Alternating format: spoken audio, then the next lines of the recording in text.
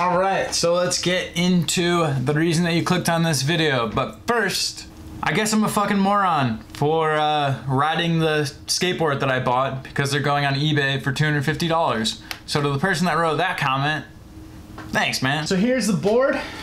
It's the Andy Anderson Powell flight deck. Mine looks a little bit different than yours or the ones you've seen on the internet because I spray painted it red. And as a result, I have my most disliked video. People did not like that, and I apologize for that, but just remember everything's subjective. I didn't like the blue and orange pattern, so I spray painted it red. I purchased it. You know, I still really like Andy Anderson, and I obviously support him. So, yeah, I just wanted to spray paint it red, so sorry about that. The wheels and trucks that I have on it right now, it wasn't what I was riding when I rode this board.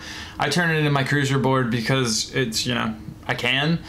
So it's just my cruiser board now. That's why these are on there. But I rode Indy 169s and Spitfire conical fulls 56 millimeters with this board when I was skating it. The shape is completely different from any board you've ever seen before.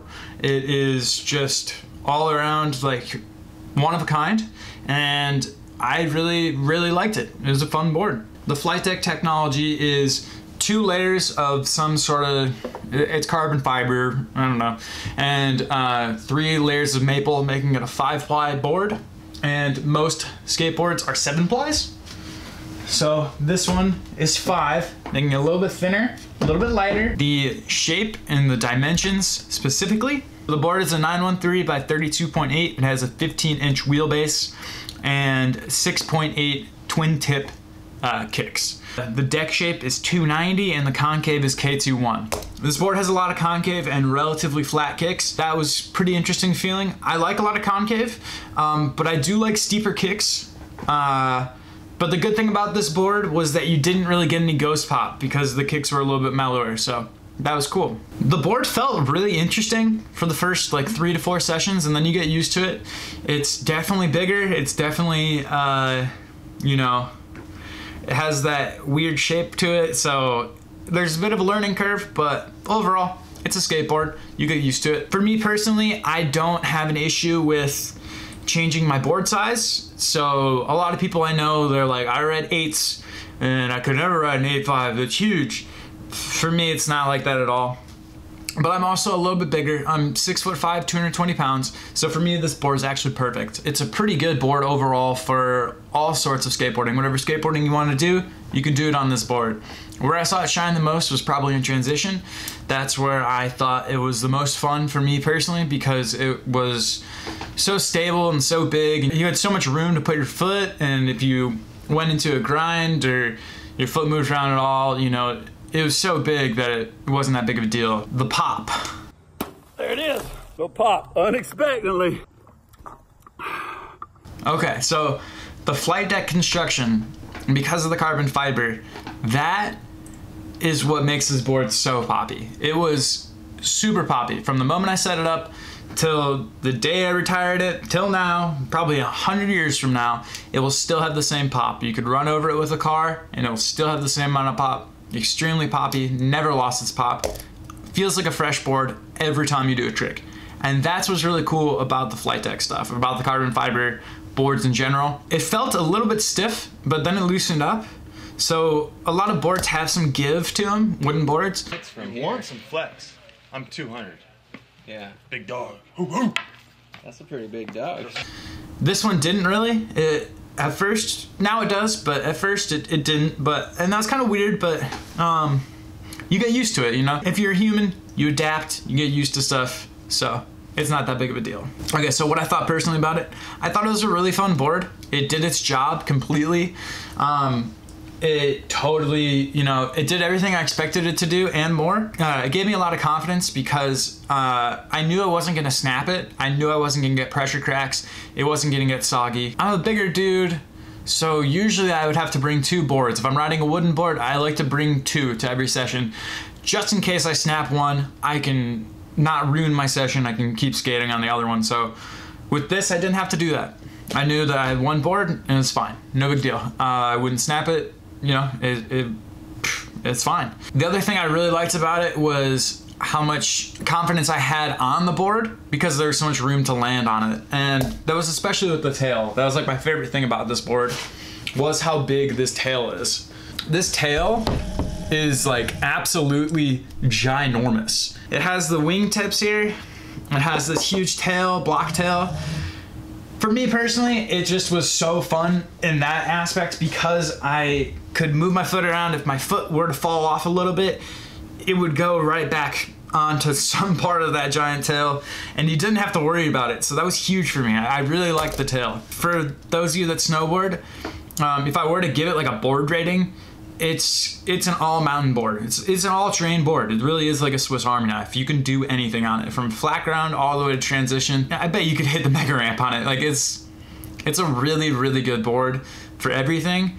And it has a few negative qualities, I would say, for certain stuff, certain things, but overall, it's a really good skateboard. The negative things that I would say about it, the cons about this board, it has some issues that I haven't faced in skateboarding really, which there was a delamination. So the top layer of the board is carbon fiber. You can see it right there. It's that black layer right near the grip tape. It's like right here. That chipped up because it's the top layer of the skateboard. The third session I rode it. It was sliding down the ramp at my skate park and it hit the sheet metal and it chipped up. And for me, that's a huge bummer, you know? For anybody, it's a huge bummer to see a board that you just spent like $80 on chip up.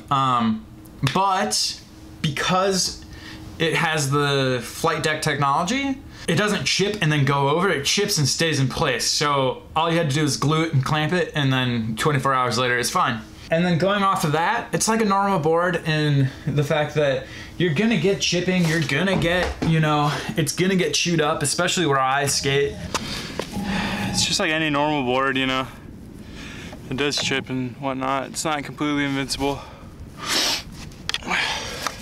So I'm from Illinois, and in the Midwest, our skate parks are extremely rough. So our boards get chewed up quite a bit. So the wingtip area I noticed, and just like anywhere really where it landed primo, it would get chewed up pretty bad, but you're gonna find that with anything. The negative of a flight deck, and it's just something you have to be aware of with any carbon fiber board, is when a board does chip up and then you grab it, you're gonna get carbon fiber splinters. I literally just got one. So like, it happens, but it's not the end of the world and you're not gonna die. The number one complaint and the biggest negative of this board would be the razor tail. So the razor tail was really bad.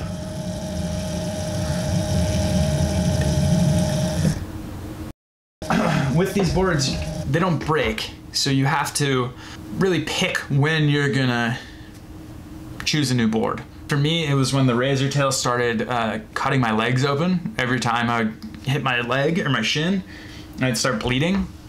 That was when I kind of had to call it quits with it. I did sand it down, and that helped out a little bit for a couple of sessions, but overall, because it's such a thinner board and only has 5 plies, it does razor tail rather quickly. However, the board did last me about 4 months.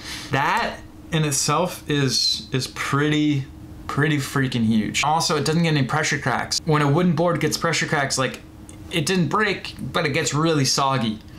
This board never got soggy. It still has loads of pop. Like, I could set it up right now and it'd be fine. I might need to change out the grip tape, but it's still fine. And then the last and final little complaint, which isn't like, it's just specific to this shape, would be the fact that it's a little bit harder to do certain tricks. Like in a game of skate, I like to do nollie pressure flips, and you can put your toe right here and flick it down with a normal board.